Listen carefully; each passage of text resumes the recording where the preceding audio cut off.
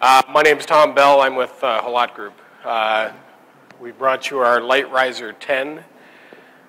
It started out in 2008 as a PT10 push around. And we introduced it at ARA in 2008 as a push around. And last year we brought it out as a drivable unit, and we named it the LiteRiser 10. You can see the distinct difference between us and all the other scissor lifts out there. We're using a dual-parallelogram style lifting device rather than your traditional scissor. One of the reasons for that is it keeps the weight down and keeps some rigidity in the actual structure. So you'll feel this is a little bit more rigid than most of them, and it keeps the weight down. It also keeps the center of gravity very low, because the top end is going to be light. You've got an aluminum deck, and your center of gravity is quite low, which gives you great stability. Serviceability, you're going to notice we've got side pods on this that open right up, and you've got access to your hydraulics and electrical components. I'll turn it around and show you the batteries on the opposite side. So you've got two batteries on the opposite side. You've got your hydraulic components. You have your motor controller and your charger, and everything's easy access. The machine is electric drive, and you have a zero turning radius because of the casters on the front. The electric drive counter rotates so that it'll turn around to zero turning radius.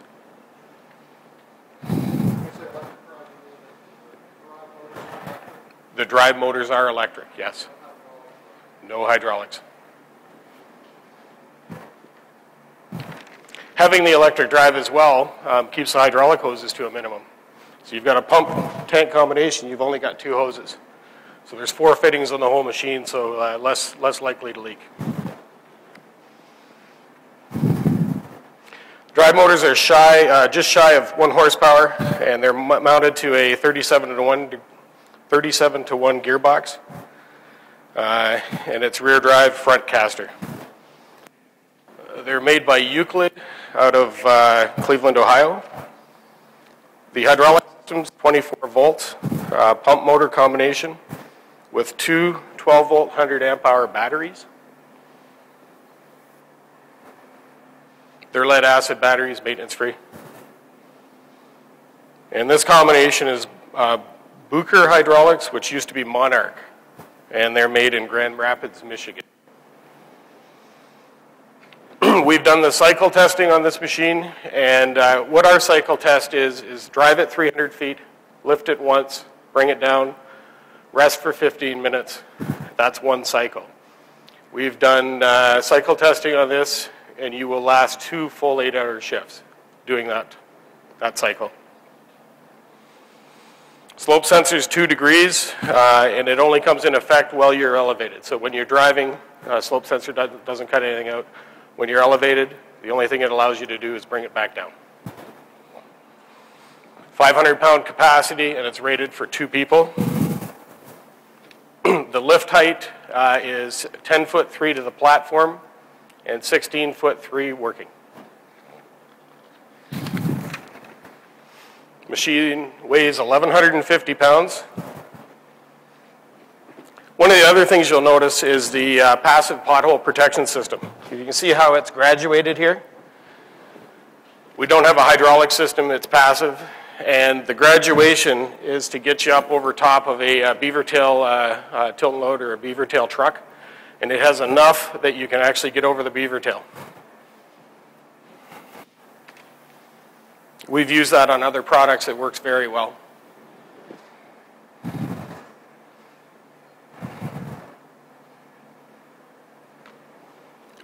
At the top, the controls, we're using both an enable button and a foot switch. You can use either or. It's your choice whether you want to use foot switch or the push button enable.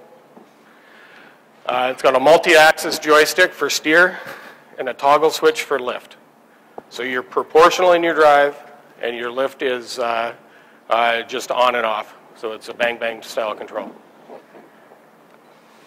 Emergency lowering cable on this side to bring it down. And we also have a manual brake release. It's just a lever underneath. You push up, and you can push the machine very easily.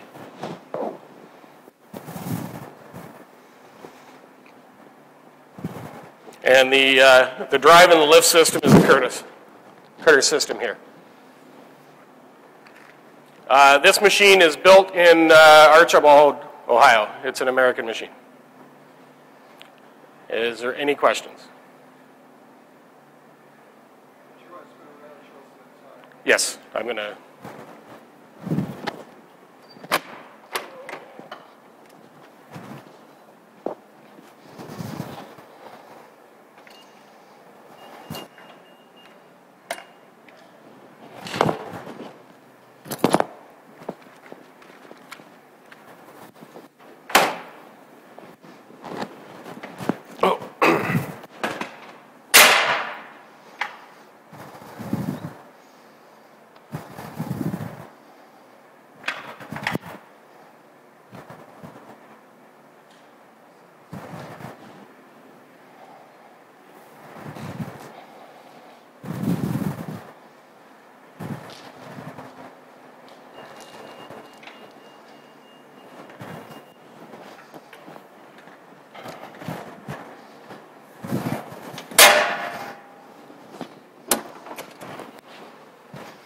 And that's your battery tray there. They're 100 amp hour batteries, maintenance-free lead acid, 12 volts. And it runs 24.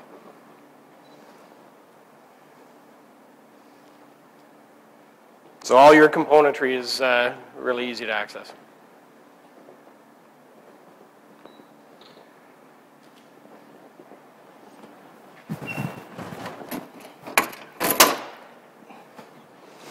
I'll just get up and run it around a little bit for you.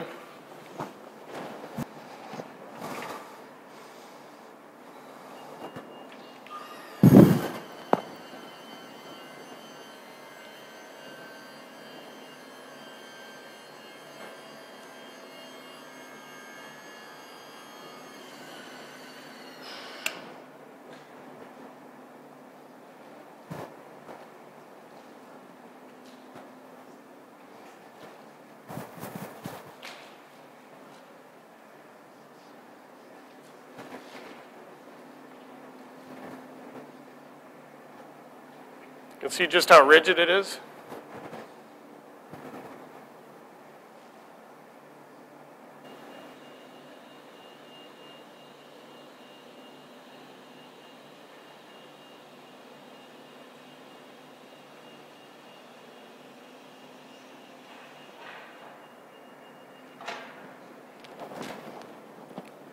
Any questions at all?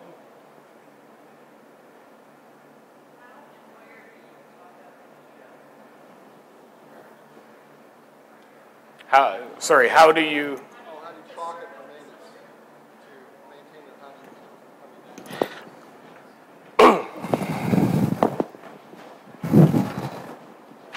it? I'll just take it up here. Just give me a sec.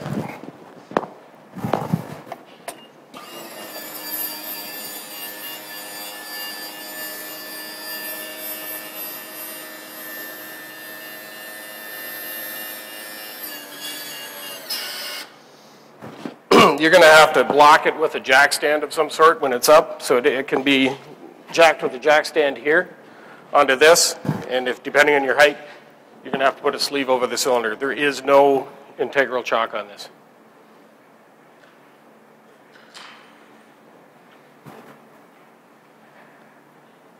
All of your components are on their outside, so your necessity to do that is very minimal.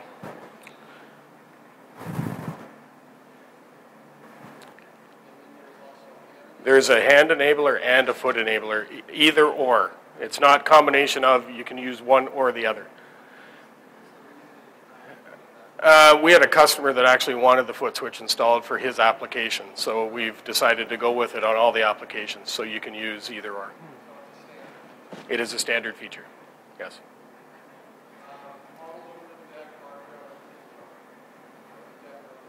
Is aluminum, yeah. Keep the center of gravity low. Yes.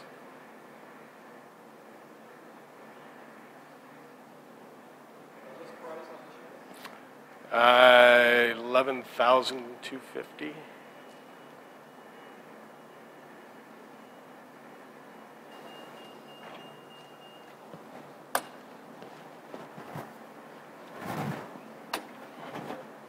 Yep.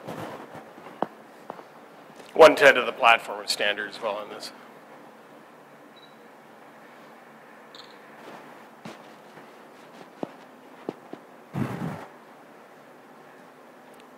You notice as well we've got the 4 clip pockets, front and back.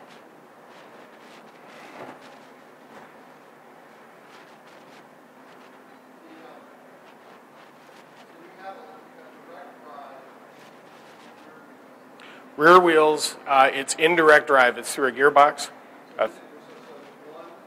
2 motors. Yep, 2 motors through a gear reduction. Yep, that's how you get the steer.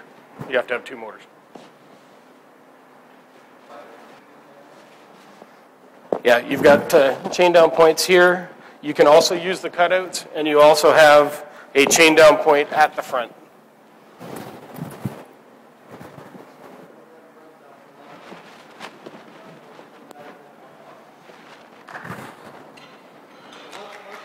Thank you.